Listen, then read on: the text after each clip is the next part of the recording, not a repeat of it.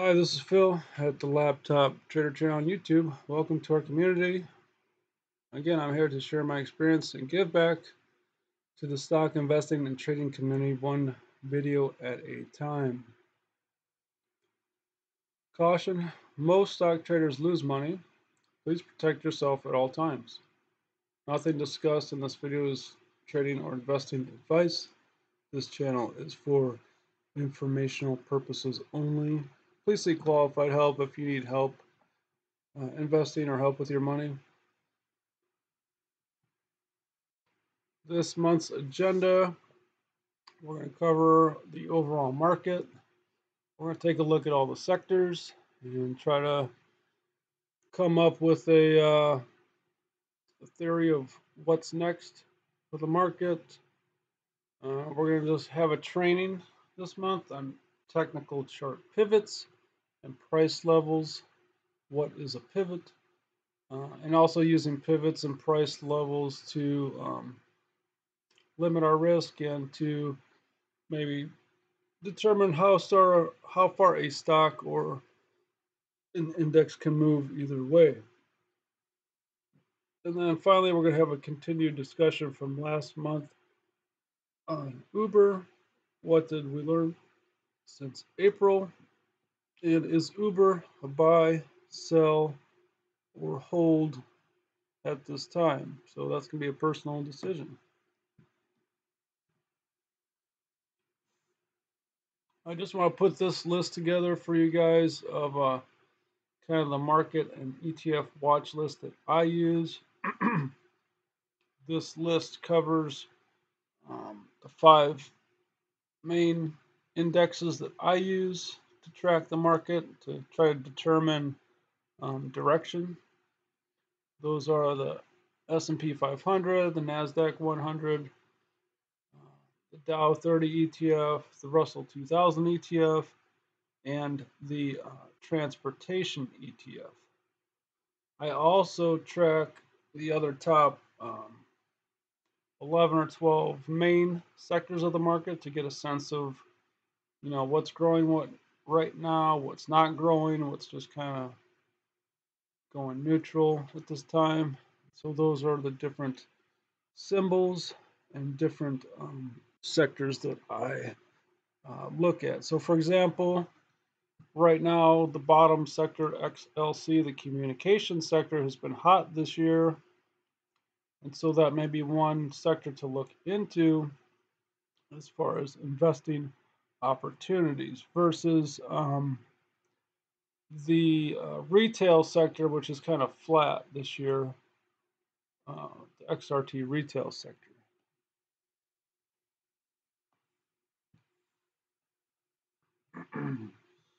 So here's just a quick, what is a pivot? So just a quick little slide I put together of what is a pivot high, what's a pivot low, what do they look like, what determines what is a pivot. Well, first of all, you should be able to clearly see it on the chart. Okay, it'll look obvious.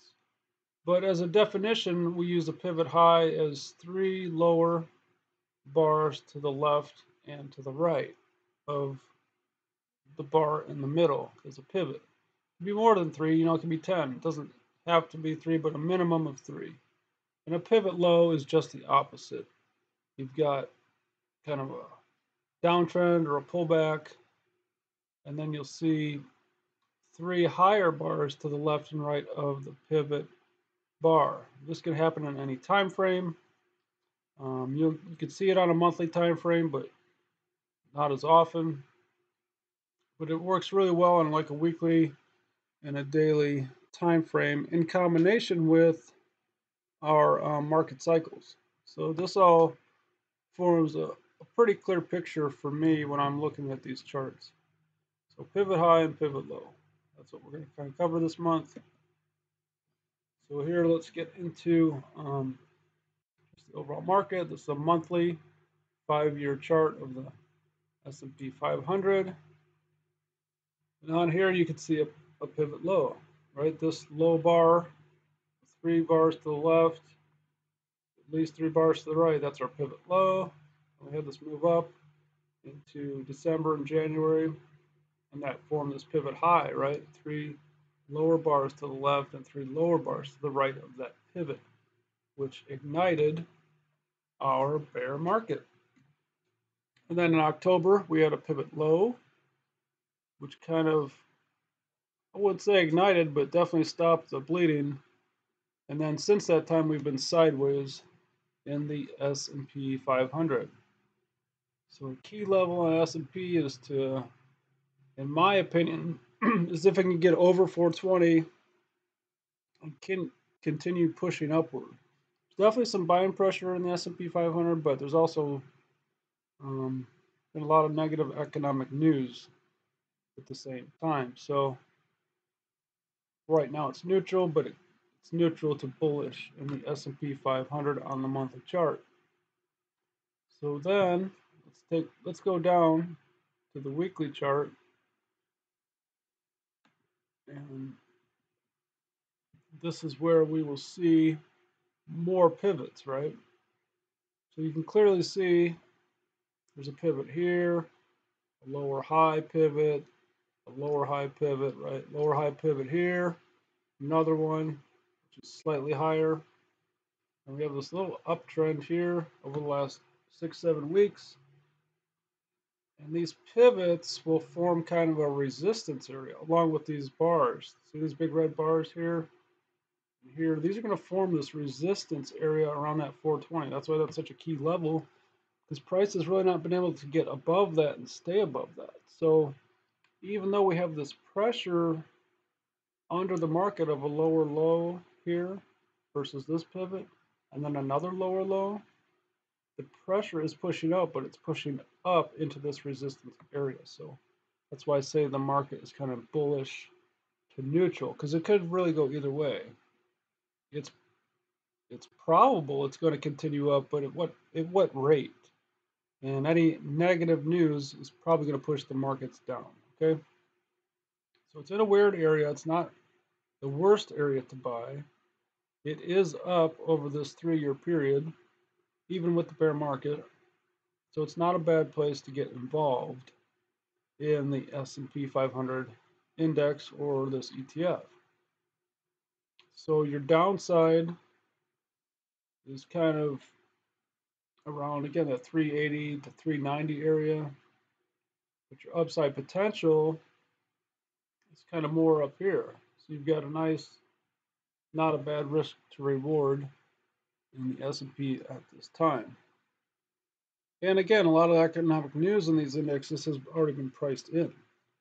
So a lot of the inflation and negative interest rate news and companies not having good earnings, it's already kind of priced in.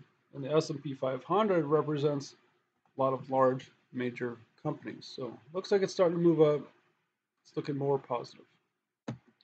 Daily chart over the last 6 months in the S&P 500 is more neutral, but recently it's showing some strength. So that's just a daily chart there showing that. Again, you'll see these different pivots on this daily chart, so it's going to look a little bit different than the weekly chart. But when you combine all this information, you can make a technical choice to either enter a market, exit a market, or wait and see. This, I just want to show you guys that over the last year, this is the called the VIX CBOE Volatility Index. It kind of measures futures and options on the S&P 500 index, and it has been trending down over the last year. So that's good news, because generally lower volatility is one factor to higher prices. And I made videos back in, I think, October, November of last year that I said I didn't think this market was going to really move up until we saw a significant decrease in volatility. And that's kind of what we've seen, which is why the S&P 500, in my opinion, has been slowly grinding up. Even though it's still in a range, we do have some higher pivot lows. So that's good news. And the NASDAQ also has a pretty bullish looking chart. We've got two higher pivot lows. We have two higher pivot highs. And now we have a consolidation above this green bar, which was a range expansion bar, which engulfed this red bar. So we engulfed that, moved up, and went sideways. This is a consolidation over time, which generally marks a period where we should see the next move higher. Okay? So that's what I see for the NASDAQ going forward, which is the top tech companies, top 100 tech companies. And we've got the daily chart of NASDAQ also looks positive. When you look at that over the last 6 months, with a slight uptrend there. This is the Russell 2000 ETF, which is a broader based index of 2,000 companies, including more small and mid cap companies, companies from all different sectors. This chart looks more negative than the other two. So while the big companies are doing pretty good, or not doing that bad, these small and mid cap companies in the Russell 2000 are not doing so good. And that's why this chart really hasn't moved much in the last year. And most recently, we've had a range expansion red bar with consolidation below that. That looks way more bearish than the other two indexes. Transportation looks neutral to me. Could go either way. We are higher than we were 3 years ago, but we're also still kind of in this downtrend from the bear market. So transportation could go either way. And here we've got just now we're going to get into the sectors. This is real estate. That looks neutral to bearish to me with this red igniting bar. Consolidation sideways here. That could go down. It could also just kind of go sideways for a while. Real estate kind of almost still in a downtrend since 21, end of 2021. Communications has turned up. I like this sector a lot. I believe it's being led by Meta and Facebook and some other companies. So communications, XLC looks very positive right now. I'm seeing like a buy setup there over that close on Friday at 59.90. That's a pretty good area to buy. We've got materials sector looks more bearish to neutral. Could go either way, but the pressure there is definitely down, sideways.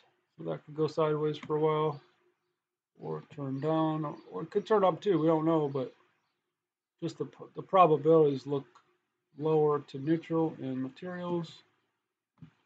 Got consumer discretionary, which shows that more of a neutral market, kind of a back and forth, range bound. Consumer discretionary since last year. So that doesn't seem like it's moving much. Consumer staples has had several 6 or 7 weeks up. That looks very bullish. Consumer staples, which is a defensive sector. So that often goes up when the economy is not doing so well. So that's another bullish chart along with communications. And we've got the utility sector, which looks somewhat bullish to neutral. That could go either way. It's kind of bullish there up into some resistance, going sideways, consolidating, so that could go either way.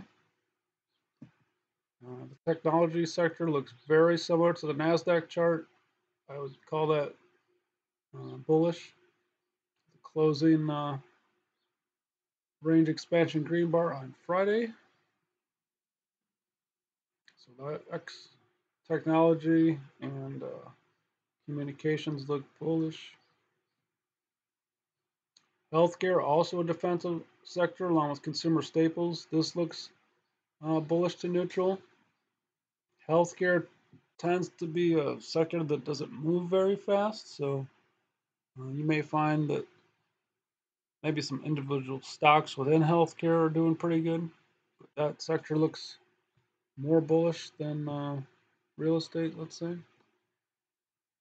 Industrials look somewhat bearish to neutral with this large red range expansion bar and prices consolidating below that.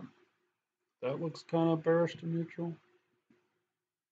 Financials definitely look bearish with this big range expansion bar and a banking meltdown. So I would say that if this sector cracks this pivot and goes lower, that definitely has the potential to bring the whole market lower because financials kind of affect everything.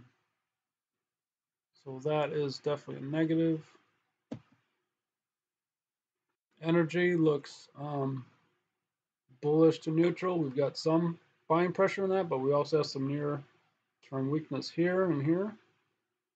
So we're still below this big red bar, so that looks kind of bearish to neutral. Even though prices have moved up over the last 3 years, it's not certain if prices will continue to move up. We also have here like this triple top, right? 1, 2, 3 pivots. Price is not able to move above that. We have software. So this is just an industry within these larger sectors, software. I just want to throw this in there for you guys to show you that you can break down some of these sectors even further. And software obviously sold off with the rest of the market. It's been going sideways since last June. Recently, it has had some appreciation. Here we got a higher low. Here's a higher low pivot, but after this big red range expansion bar, but the moving average is starting to curl up, and if we could get over this area over, let's say, 120 in software, I would expect software to go higher. If this red bar continues lower, I would expect software to go lower. So again, neutral, kind of a neutral industry there in software. Could go either way. And then I always use the 4 market stages to kind of as a timing device to time my entries and exits using the 4 stages.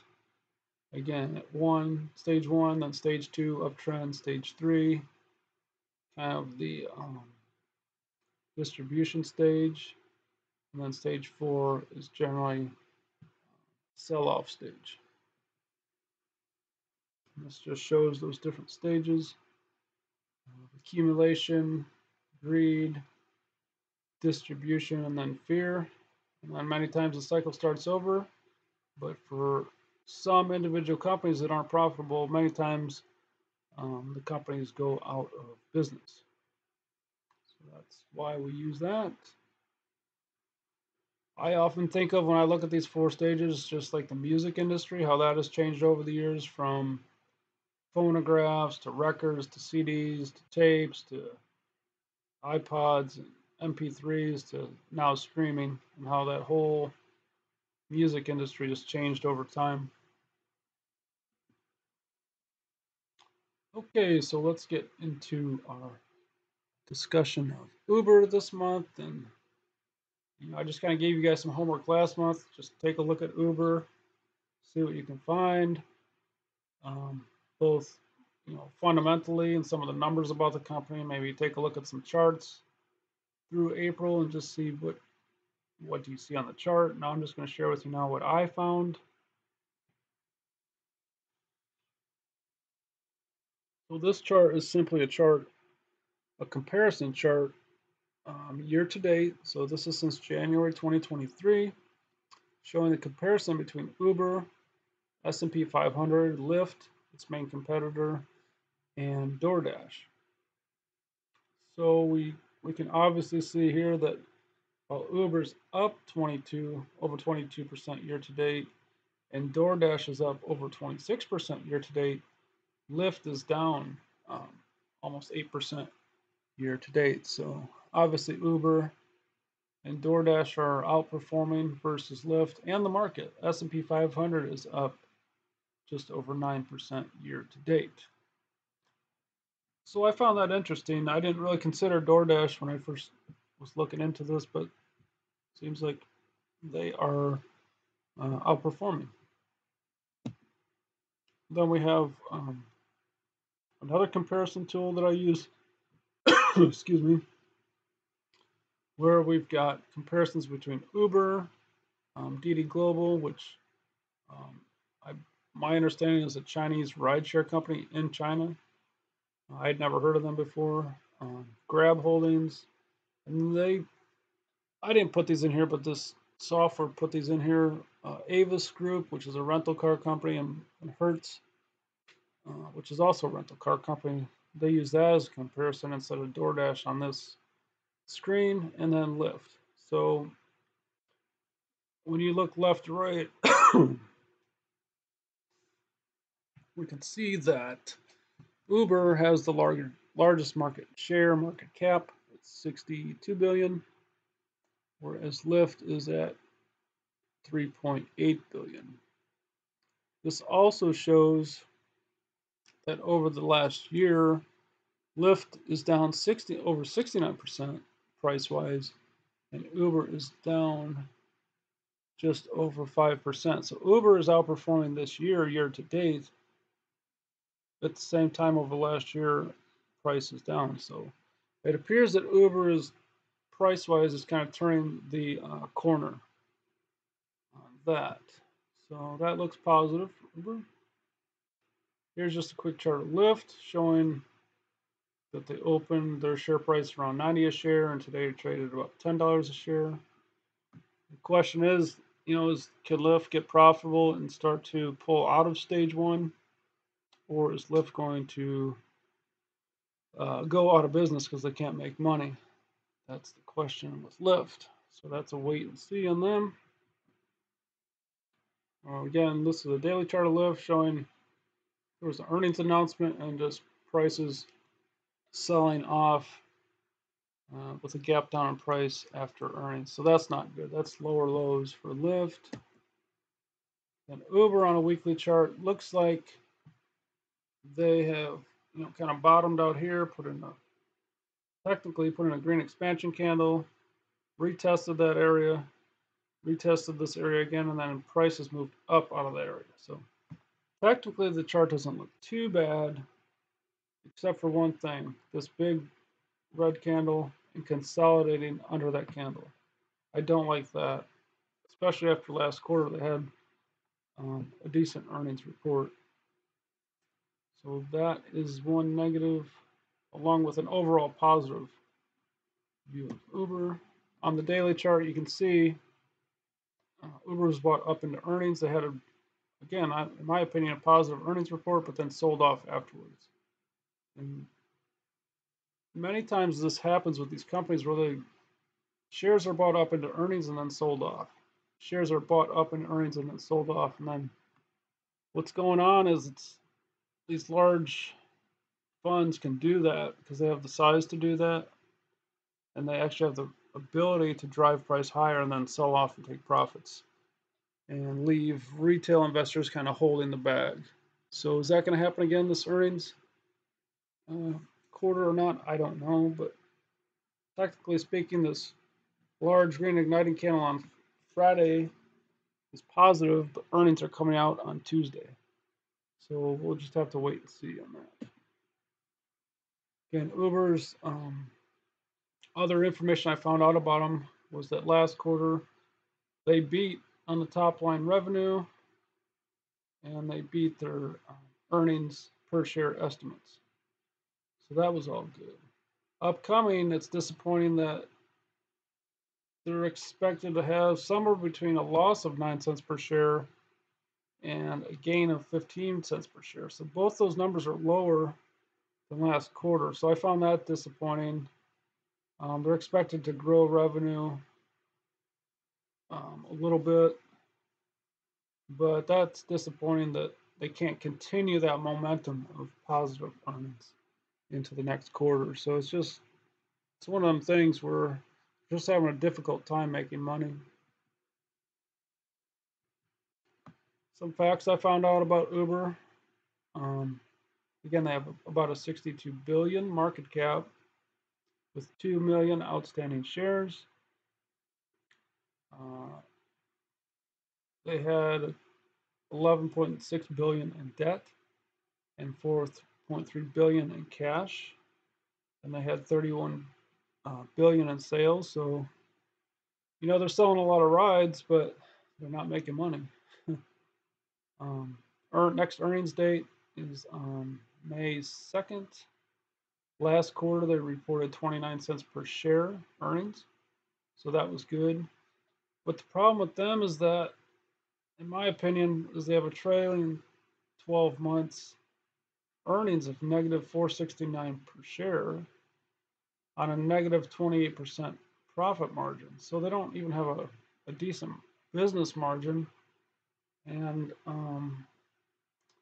they IPO'd at $42, and today they're valued at $31 per share.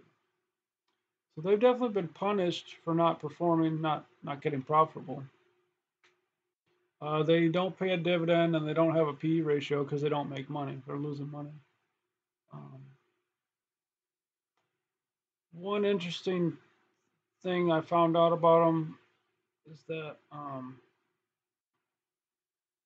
they have a net income per employee, a 5-year average of minus $221,000 per employee. So that is a pretty big number to be paying for employees and not getting any income from your employees or your investment there. Again, they have good revenue growth and they dominate rideshare, but they lose money. Again, upcoming earnings expectations are to grow the revenue but still lose 10 cents per share or up to make 15 cents per share. So that's less than the previous quarter. That's disappointing. Most recently, they have laid off employees to try to cut costs, which is unfortunate, but that's what they feel that they had to do. I personally think they should focus on rideshare and Uber Eats and forget about the freight industry, which is highly competitive, and forget about mobility for the time being. And just focus on what they do best and try and focus on making money. Then I think it would be okay to branch out into mobility. I would still avoid freight.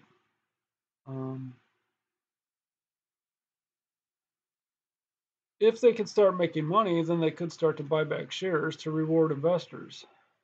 Uber has grown tremendously, but they have also compounded their losses over that time. So my understanding is that this trailing 12 months of negative 469 per share is higher than it was a year ago. So that was another negative for Uber's forward business. So for me at this time, Uber is a wait and see. Technically, it looks like it could go up, but fundamentally, they're just not making money. So as a long-term hold for me, it's a no-go. Short term, just on price, I could see maybe taking a small position depending on what happens with earnings and the price chart. But again, buy, sell, or hold, that's got to be your decision. What did you find out about Uber over the last month? Have you watched the charts? Have you done any homework before making an investment? That's what I found. Hope that helps you guys out. I wanted to include this eBay chart because this is a company that was also sold off in 2021 and then 2022, but over the last 4 quarters has been growing earnings, and their prices started to slowly appreciate, very similar to Uber, but they have earnings and they have positive earnings growth. So very similar chart to Uber, but with positive earnings growth. And I'll show you that here on this weekly chart. These are earnings per share using the GAAP accounting mechanism. So here, 5 quarters ago, we had $1.05 per share. This earnings, we had 99 cents per share, then $1 per share, then $1.07 per share, and most recently, a week ago, we had $1.11 per share. So eBay's doing a nice job with whatever they're doing, growing earnings. I know they've had a lot of competition from Amazon, Etsy, maybe Shopify, and others. But I think as a website, they're still a valid um, consumer, valid retail website that a lot of people still use. So that's one reason to maybe take a look at eBay. Growing earnings with some slight appreciation since um, September, October. So that's that. This chart I wanted to include for you guys because it's a good example of how to read a chart when it comes to these large range expansion bars. It can ignite moves lower, like this red bar here ignited this move lower, consolidated, and then we have these other expansion bars that kind of ignited these moves higher. See these green bars here that were wider than the rest? Those ignited these moves higher, and now most recently, in the last few weeks, we've had some uh, large red expansion bars far away from the moving average. And so that, for me, I own the stock, but I had sold out after I had seen this red bar form. So I took profits on that one. Even though they have growing earnings, I still watch the charts. So that's an example of a pivot, how to use pivots and range expansion bars. Hopefully that is something you can learn from. And it just looks a little bit worse on this daily chart. You can see here on the right how those weekly bars would look on a daily chart. So that's that.